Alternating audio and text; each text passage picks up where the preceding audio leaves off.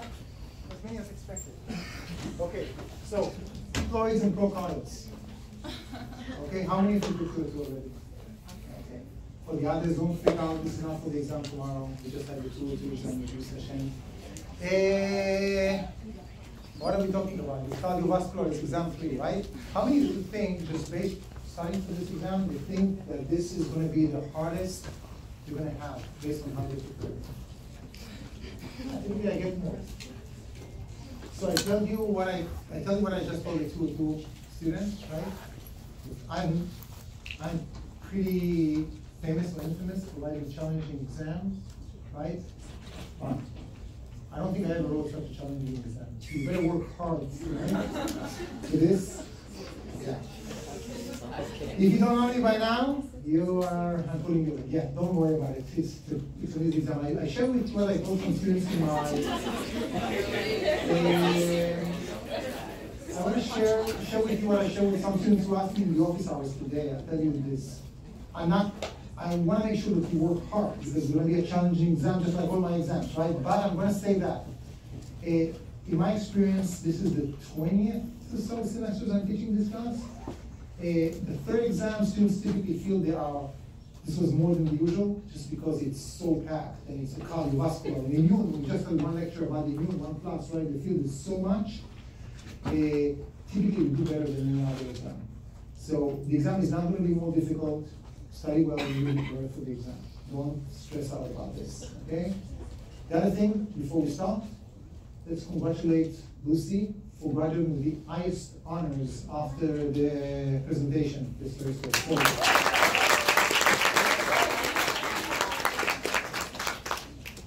I'm ready. Shoot. Yes, Marika. So for the last question of the exam, when it was like the NK cells don't bind to the MU1 complex, what does it bind to then? Ooh, did I ask that in the practice? Yeah. Okay, so you don't need to know this. If you want to, I just tell you, the NK cells actually do not bind to MHC, but I'm sorry, you don't need to know this. Practice is, I don't change the practice every semester, and sometimes there's some stuff that I do not cover. So unlike which are the counterparts in the adaptive immune system? Unlike the CTL, the NK cells actually find their bad guys by finding those that don't have an MHC. But again, not for the exam. Sorry for that. I know there's a delay between the SA and the AV. Does that mean there's no gap junctions, or what is the actual mechanism that creates a delay? Wonderful question. What are the actual mechanisms that allows for a delay? Okay? You drive on I-40, right? Many drive on I-40, 4 lanes on each side, tons of cars. You take exit something, 287, right? And you go, and all the cars turn, right? And you go into, there's a state fair, right? So all of them are going into, imagine now a local, tiny, rural road over there, right? Not I-40 becoming 15501, but I-40 becoming something small, tiny. What will happen? Jam, traffic jam is exactly what happens in the AV node.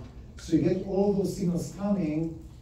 What happens is that actually in the cells of the AV node, you have gap junctions, but not as many as you have in other cases. So it's time until all those ions move in, and that's the delay. So there are gap junctions between AV or SA and AV? Not directly, because they are here and here, but between the cells that connect them, yes. But it's going to be slower. The traffic jam. Yes? When you said that if the cells of the SA node fail to function and the AV node would take over, then you said that the atrium and the atrium is not contracted without the SA node, then how will the AV node take over without the SA node, the atrium? Okay, so we're going to answer 2 questions. I'm going to repeat the question, but I'm going to answer it because there's basically 2 questions. First of all, we talked about the fact that if the SA node is malfunctioning for some reason, the AV node can take over, right? It's the second fastest. So there are 2 questions. First of all, how does it do it if the SA node did not send the signals? Second of all, we'll talk about contraction. But let's first answer the first one. How come the AV node can even take over if you didn't get anything from the SA? It's a pacemaker cell. All the yellow labeled cells on the conductive system, all the autorhythmic cells are pacemakers. Each and every one of them has the potential to dictate a pace. The fastest will dictate the first, and that's the SA node. The AV node is the second. And as they continue, we go from the fastest to the slowest, right? So if the SA node is not functioning, the next in line is actually going to be some conductive cells in that area, but let's say all of this part in the atria for some reason doesn't work, the AV are going to take over. But if the SA node doesn't function and all those operating cells are not going to function, then we won't have contraction in the atria, right? So the ventricles will contract, but how are they going to get the blood? By passive filling. It's not going to be optimal. It's 2/3. It's wonderful, but it's not enough. This is why we need to take care of that. It's not that you're not going to die in 2 minutes, like when you have ventricular fibrillation. So do all the autorhythmic cells have a sympathetic connection, or just SAN? So all of them have innervation. Yeah. You mean from the sympathetic, SA and AV? The question is about the sympathetic. They're going to work on the SA and the AV. Yes. So just to clarify, you said that even without the SA or the AV, the ventricles will still contract? No, without the SA. If you don't have the AV, someone needs to, if you start too late, if you start too late, let's say in the Purkinje fibers, hypothetically you can do that, right? They will start contracting and they will start. But that's going to be so slow that you will not be able to supply all the demands, basically, to provide all the demands. AV, SA is around-ish 60 per minute, AV is around 40 per minute. Not perfect, but still can work. It's slower, and again, if the atria don't contract, it's not only slower, but you push less blood, because you get less blood. So again, it's far from being optimal, but it means that we can survive, at least in the short term. Dana and then. So ventricular fibrillation just means there's no hierarchy all of a sudden? Exactly. Ventricular fibrillation is not that the slow one took over. It's just like everyone is going crazy. Everyone is doing, we lost the hierarchy. And then there's no contraction because this cell in the ventricle is contracting, and then the other cell in a different part, and then the atria contracts. Mess. So it wouldn't just be like the AV stops working? Exactly. It's worse than just the AV working. Ventricular fibrillation is the worst full arrhythmias, basically. Okay. One of the study guide questions is if communication between the SA node and the AV node becomes blocked, which is the most certainly affected? The answer is ventricles will contract at a slower rate. Right. How, can you explain what that means exactly? Like, The AV will take over. right. The AV is a pacemaker, but it reaches the threshold a bit slower than the SA. Right. So all the cycle is becoming slower, which means the ventricles will contract slower. That's the reason. Is it that they, like when I think of the atria not pumping, I still think the ventricles will pump at the same time that they normally would. No, because they will do it now based on the new leader. And the leader is AV, and the AV, the channels in the AV cells are structured in a way, or in the concentration of that we have them, they will just reach the threshold of the crazy, remember the crazy pacemaker potential, they will reach it slower. So you'll have less slower or lower frequency of action potentials per minute. So it will be slower. Since the ventricles get all their action potentials from the, I mean, it's starting from the AV, but eventually going through for the Purkinje fibers, everything will be dictated by the AV, which will be slower. So again, we have two issues. One, slower, but second of all, lower volume because the EDV is going to be smaller because atria are just passively filling the ventricles. Yes. Let's say that SA is working, but AV isn't working. Doesn't mean that SA can still send the signals to the bundles. Ooh, that's a good question. If the AV is completely blocked, someone came and took out the AV, what will happen? Can we tolerate that? Can SA still send signals to the bundles? Yes, I cannot, because we don't have a direct connection, remember, between the atria and the ventricle, because we run that delay. So it has to go through the AV. And if we remove that part, now of course, these are kind of like all or none conditions that I give you. It might be that the AV is not a cell, AV is tons of cells. Maybe some of them are not working, but some others work, so it always can be somewhere in between. That's the basic idea. Yes, Andrew? So if the connection between the SA and the AV were blocked, but both of them were still functioning, would the atria just Well, the issue is that if the SA, if the connection was blocked but the atrial will be contracting, you also have connection between the SA and the AV because of the gap junctions between the cardiocytes and the AV. Right? That will compensate. Yes. On the vascular system review guide, there was a question that says anemia is often accompanied by a decrease in blood pressure. Why? Anyone wants to suggest an idea? Anemia and blood pressure? Is it a lack of platelets, so therefore lack of volume? Yeah. So basically what we have with anemia, could you repeat that? Anemia will lead to? Decrease in blood pressure. Decrease in blood pressure. Because anemia typically is the case when you have less red blood cells. It doesn't have to be the case. It can be a normal number, but just you don't carry oxygen as they should. But in general, when you're talking about less red blood cells, they are the major component of the viscosity that provides viscosity. The greater the viscosity, the greater the resistance. Remember the smoothie versus water that we drink with a straw. So if you have less viscosity, you have less resistance, you have less systemic pressure. Can you describe the difference between Frank Starling's law and contractility? Yes. So Frank Starling's law / preload and contractility. Frank Starling's law talks about contractility, right? He talks about this, the heart, the ventricles will contract stronger if we have a stretch, if the preload is increasing, right? But the term contractility that we give as a factor, so we can call it contractility. But now we give it a different name. We call it contractility. Maybe we should have given it a different name. That is at a given preload. So that is beyond the Frank Starling law. Let's say I have heart A and heart B, okay? And I stretch them to a given stretch, right? I have the same Frank Starling's law, same impact, same preload. Now can we change the contractility? The answer is yes, with the factors that determine the contractility that we talked about, the nervous system and the endocrine system.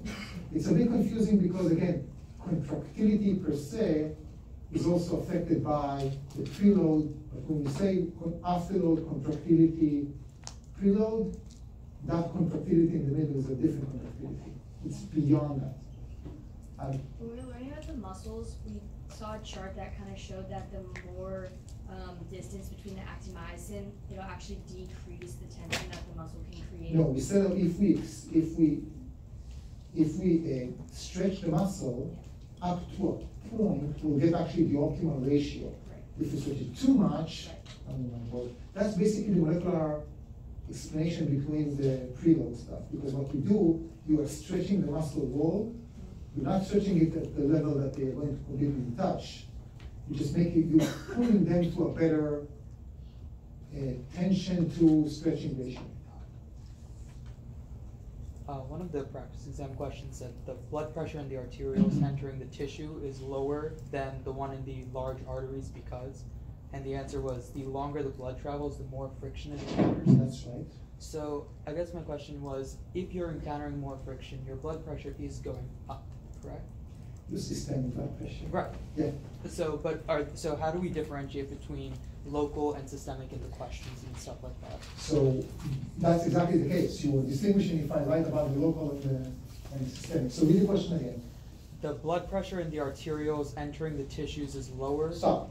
The blood pressure in the arterioles, Right. is that local or systemic? That's local, because the systemic is always the large arteries. I want to bring you back to the graph that we discussed in the beginning, right? And we said large arteries are just like AR, right? And then going to arterioles, and then going to, right, capillaries, and so on, and veins. And we said it's fluctuating here, and then it's going to drop like this, right? And we said, wow, arterioles, that's a big dramatic decline. Why? But we just said that arterioles are determining, are like increasing, the more friction is increasing the systemic one. So what we see here is not a measurement of the systemic. What we see here is a measurement in each branch of the cardiovascular, the vascular system, I should say. We're measuring the local pressure. That's the pressure in the large arteries. Here is the pressure in the arterioles. Here is the pressure in the capillaries. The pressure in the capillaries will be much lower than the pressure in the large arteries because we have this whole mileage and friction and so on. If I now change the pressure in the arterioles and I decrease okay, the local pressure here, because I changed something, the effect on the systemic pressure will be an increase, but there will still be a decrease in the local. So remember, the systemic is what? What's another word to say for systemic pressure? It's MAP or arterial pressure. It's the pressure here. Well, if I want to be really, really accurate, it's not the pressure in the large arteries. It's going to be the pressure in the large arteries minus, so take away, 0. Why? Because 0 at the end, I have after the vena cava, I reach the right chamber, it's exactly 0. So it's always a gradient, right? So the systemic pressure is starting point minus end point. Since the end point is 0, I'm saying, instead of me saying all the time minus 0, minus 0, minus 0, I just call it systemic pressure. So the systemic pressure is the arterial pressure, the MAP, that drives the pressure throughout the system. Local pressure is anything downstream specifically to the place.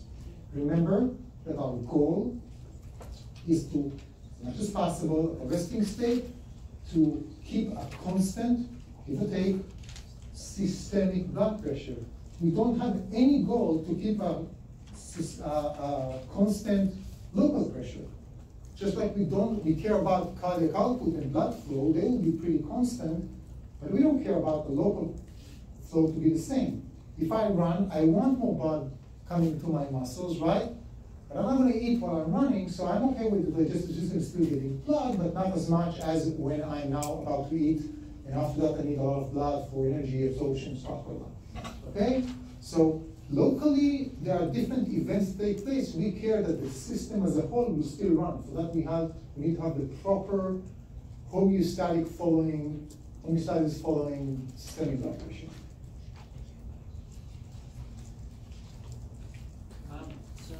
Question 13 on the practice exam, it says that the increase in venous return an increase in stroke volume and a decrease in systolic volume. I don't understand why there would also be a decrease in systolic volume. Could you repeat that to the beginning? An increase in venous return? Mm-hmm. Okay. So an increase in venous return. I'll just repeat that, make sure we all understand. What's the effect on the EDV? Going up or down? Up, right? More blood is coming, great. Now imagine that we had just the EDV thing, nothing else. So if I had, now imagine the reservoir, right, the where I start from, the atria and eventually the ventricles, I have 5 liters, okay, in case 1. And I have a given push, and I will push a lot, and let's say 1 liter is staying in the ESV. I'm throwing completely different numbers, right, just as an example. Now, in case B, instead of 5 liters, I have 100 liters. Right? Tons of blood came into the ventricle. And I'm pushing exactly the same. Then I will eject more blood, because more I started with. But I'm going to stay with even more, right? Because still, there's a lot. But in our heart, we have a different system. Not only that the EDV increased, but the EDV also increased what? Our preload and our ability to contract more forcefully than the usual. So I'm starting with a greater initiating port, starting point, with a pool, a reservoir, the ventricle with more blood. But I'm also doing a better job, more forceful job in ejecting. So I'm actually left with less. Since the ESV, don't forget, ESV is not what we eject, that's stroke volume. ESV is what is left with. The more I ejected, the less I stayed with, and that's the ESV. So increased venous return increases the EDV, increases the preload, and therefore I will contract more forcefully. So EDV goes up, ESV, what's left, is going to go down. Cardiac output, of course, goes up. Sierra. So is the case that any increase in EDV decreases ESV? If everything works well, exactly. Any increase in EDV decreases ESV, not because EDV is just more volume, because EDV has the preload effect. Of course, up to a given point. You cannot stretch the heart more. So at some point, if you continue to put more blood into the ventricle, you'll reach a maximum of stretching the preload. And then the ESV will actually go up, because you will continue to eject, but you have more that stays. Yes? I know that for heart rate, you can decrease your heart rate with the parasympathetic nervous heart rate with the parasympathetic, you can increase or decrease? You can decrease. Decrease. And for contractility, you can increase it with the adrenal medulla And the sympathetic. But can you decrease contractility with the? It's an excellent question. I don't want to say that it's completely not going to happen, but the main way the parasympathetic will work would be by affecting the heart rate. Okay? It's not that it's not going to have an effect on contractility. The reason why it's mainly sympathetic and not parasympathetic is because the opening of those calcium channels that the sympathetic will do is kind of like an extra to what you currently have. You're not going to close the current calcium channels that you have with the parasympathetic. Okay? So the main effect is by the sympathetic. It's not true to say that there's no effect, but for the sake of argument. Nicole. So the parasympathetic doesn't help with vasodilation? Yes, parasympathetic does not help with vasodilation. It's not innervating the blood vessels, the arterioles, just sympathetic. But it will affect the vasodilation by inhibiting the sympathetic. If you remember something from your nervous system, especially from the labs, parasympathetic, where is it coming from? You know, if I talk about the nervous system, anatomically wise, where is it coming from?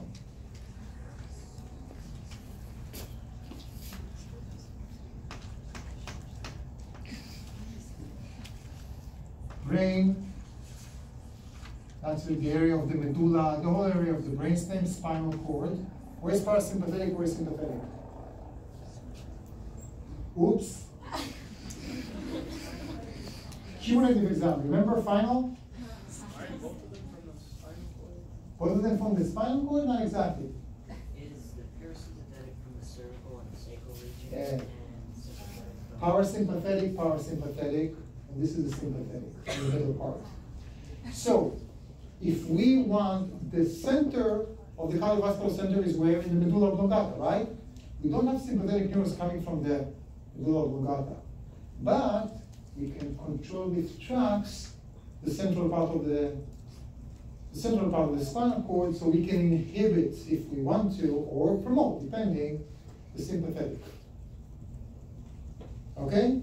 So the vagus nerve that starts from here is going to work parasympathetic. It doesn't work sympathetically. But we can affect sympathetic neurons by regulating here, sending IPSPs, everything that we learned about. I cannot put it like with the cumulative, I don't know, right? Okay. Yes, Andrew. At a local level, does vasoconstriction increase or decrease pressure? At a local level, it will decrease. It will decrease the local pressure. Why? It's challenging to just guess this. Why? Because you have less blood running from that vessel. At the same time, it's also smaller diameter. So it's an issue of ratio at the end of the day. But you can think about it, the way it makes me at least not feeling confused about that is this is why the reason I gave you the example in the class about the hose that you completely bend. So instead of thinking about partially closing it, just think about it as completely closing it. What will do the pressure? Zero, right? So you completely constrict it, you reach the zero. But you increase the sympathetic one. You increase the upstream, sorry, parts.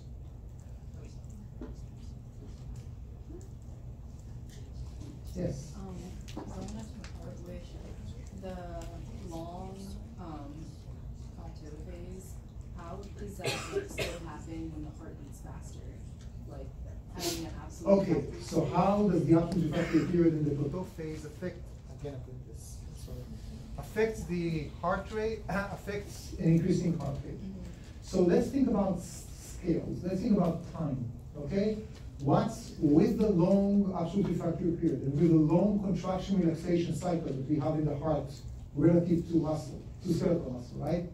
What's the length between starting and relaxing, approximately? 250, let's say 300 milliseconds, right? Now let's talk about heartbeat, normal heartbeat.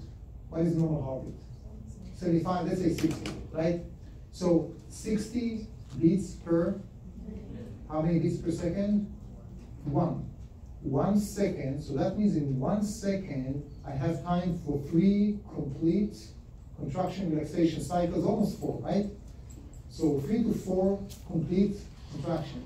So if I increase the heart rate, I'm not yet reaching the contraction, the twitch, if you will, of the cardiac muscle. I'm not reaching that point. Only if I increase the heart rate significantly, I reach that point. And this is why, if we go and increase the heart rate significantly, like really significantly, we want to make sure we're still doing a proper refill, and that's why we have that absolute refractory period when we are not going to have the tiny contractions. But at a resting state, we're not going to reach that point at all. So that's important. I just finished the point because I was asked by students, wait a second, if we have that absolute refractory period and a long plateau and everything that we discussed, how can the sympathetic nervous system tells the SA node act faster? It can, because there's still a lot of space between the resting state and reaching that boundary that you cannot work faster than that, which is the absolute refractory period. The sympathetic nervous system can say faster, faster, faster, up to some point. You can't work faster than that. Absolute refractory period will drop it. Yes. Can you remind how blood volume affects the blood pressure exactly? We're talking about EDH1 and all this. Right, so blood volume, what is the, let's remind ourselves, what is blood pressure? By definition, the blood pressure in our vessels, in our large arteries, what is it?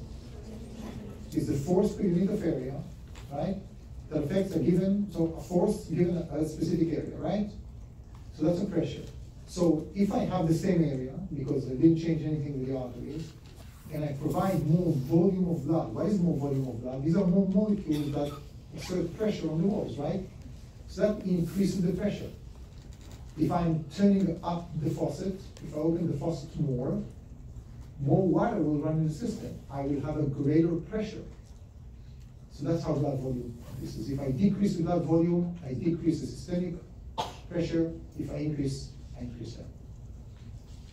I want to address a question that some of you asked me, and this is confusing, but hopefully now, after we studied for the exam and so on, I think it might be clearer. I'm going to use this board for that.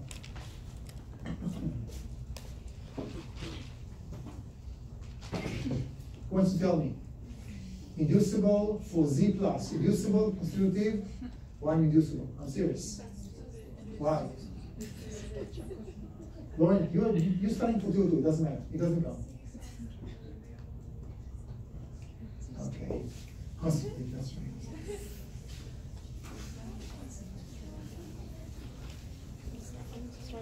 Okay. Those who took 202 with me, just so you know, the final 252 also includes some questions from 202. It's like extra super premium. Okay, now I want to ask you something. So this will be representing the faucet, the large arteries, okay? And this going down, and I'll just use this as one of the locals. Okay? Local is always higher, lower than the system, right? Pressure is here. Okay, so a point that I want to make, because I think it can be confusing when you think about it. So we said, and hopefully you get it now, that if I am decreasing, let's say I completely raise the pressure here, normally you have pressure coming here. If I'm decreasing the local pressure by vasoconstricting, what will happen to the systemic? Increase, right? So if this goes down, I'm writing it A. This is the first event, then B goes up. Right? I'll keep it, I'm not going to erase it, I'm just going to open a new local. Show, any questions about this part? That's important, and hopefully by now, I think we got it, but to make sure I understand. Increase the credit resistance, the systemic, the peripheral resistance, and therefore the systemic. If you guys feel more comfortable with equations, that's going back to the equation and the formulas. If you're more like me, kind of like a visual thinker, I'm just thinking, okay, we close this, this means that the pressure here cannot, the CPA cannot move here, so it builds up here. Whatever works for you. Great. A different scenario, okay? I drank more, so I have increased blood pressure here. I change the normal conditions. Now I have an increased pressure here. The first event that I do, I increase the pressure here, this scenario, in the top. What's the impact on the local pressure here? Increase or decrease, guys? Increase. So if I talk about the effect, the impact of the local over the systemic, they will be opposing each other, right? The opposite. But if I'm talking about changing the systemic, I'm actually doing the same thing for the local because there's more blood in the system, therefore more blood to flow from here. This can be really confusing. That's why I did not discuss it at all in the lecture, because that would have killed you completely, right? But now when we process and study and so on, it's a good time to mention this. So it's not A will affect B and vice versa. The vice versa doesn't work here because the systemic, increasing systemic will increase the local. Then we have 25 minutes to spend time with each other. So let's ask questions about the immune system maybe or something different. There we go.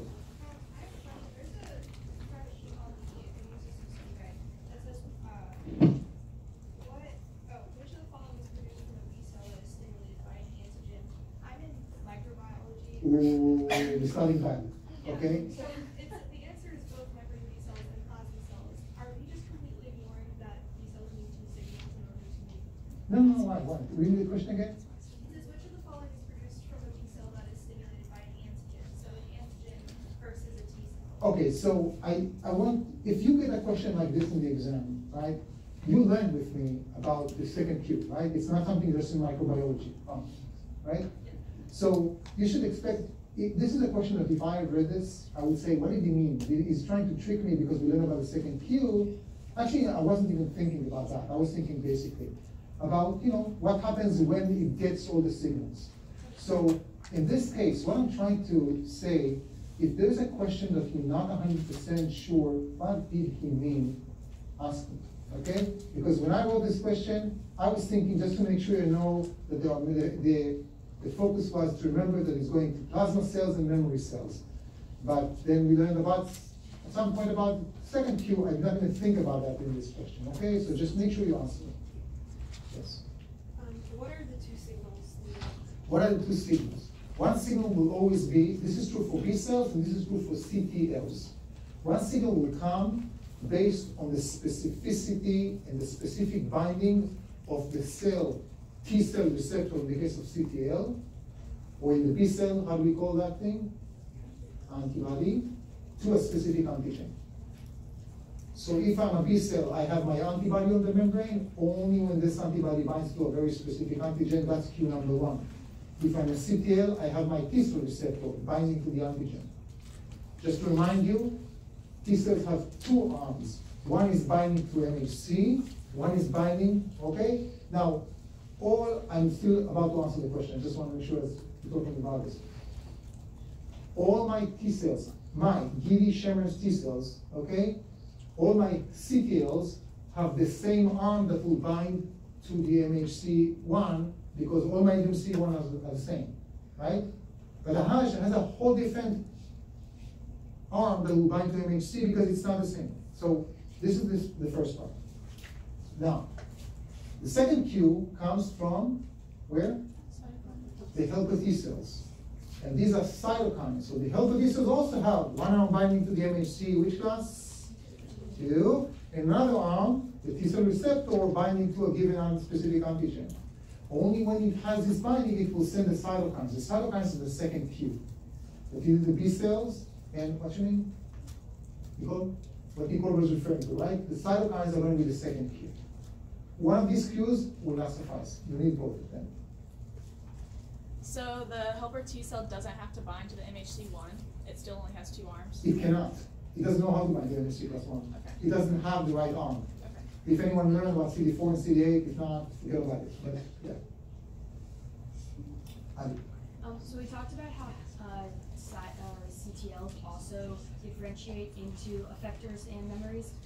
So do they do that once they've been activated by their specific protein, antigen, whatever, and when they get the cytokine? Exactly. But so they kill, when they attach onto the MHC1 holding that specific antigen, they are going to kill it. They're going to kill it only after they get a second Q. Right, so at what point do they differentiate? When they get the cytokines. The differentiate doesn't mean that they're going to become a whole different cell. Right.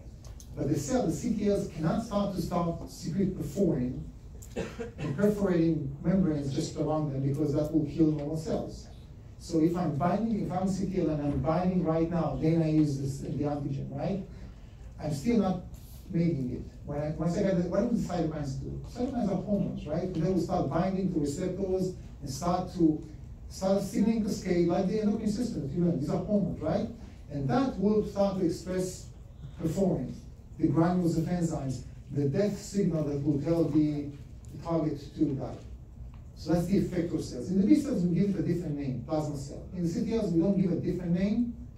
We just call it effector CTLs. They're just the killing CTLs, if you will.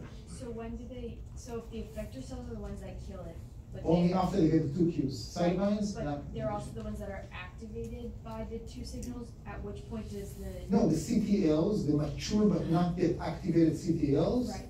are going after they're being activated, Yeah. they differentiate into, they become, okay? Right. So divide, first of all, Yes. and then again, some of them will be left for memory cells, Right. and the rest are differentiating, and starting, what is differentiating? Starting to express different genes and so on, of a killing machine, and then they're gonna kill the cell. So the first one doesn't kill the cell that they bind to? They just bind to, just like B cells don't do anything to a cell, they just bind to. But then they differentiate into plasma cell that starts to secrete the antibodies. How does the T cell bind to the antigen? The same thing, it has a T cell receptor. Antibodies have, B cells have antibodies. CTLs and helper T cells have T cell receptors. They, again, just like the antibodies, we're starting with genes that because of recombination and stuff that we did not learn, you have almost endless recombination. So each T cell has its own T cell receptor. That's the specificity part. What do we need to know about the complement system? Just that there's a complement system that helps other components of the system to work. The main reason why I mentioned the complement system is also to make sure that we understand it's not just cells, right? Complement is not a cell, it's just a bunch of proteins. So it's like a very interesting cascade of events that they do. They just help the innate immune system in so many ways, just making things work better. Right. Are there specific things we need to know about those ways? No, only if you take, I assume you guys in microbiology 251, you learn about it, okay, yeah. These are the when you go really into the details. Thank you. So if you get infected, for example, by like a virus or bacteria, does the antibodies clump the virus itself, or does it like clump cells that are infected by The question is about the B cells, what happens if a virus infects? So the B cells cannot, they cannot do a lot of things to the cell itself. Once the cell is infected by a virus, the B cells and the antibodies will be almost meaningless. Okay? We talked about this. This is when you need the CTLs. Okay? The B cells though are still important with the virus because they can send antibodies to the soluble particle, the virus itself, which is pretty small, right? And they can deactivate or what have you to some of these individual viruses. You said in class that it's our genes that determine our antibodies. Very important concept. But, like, okay, so say that there's a new, like, bacterium or something that no one has any resistance to, then, like, if I am exposed to, like, that bacteria, then, like, my body will produce new antibodies. Does that change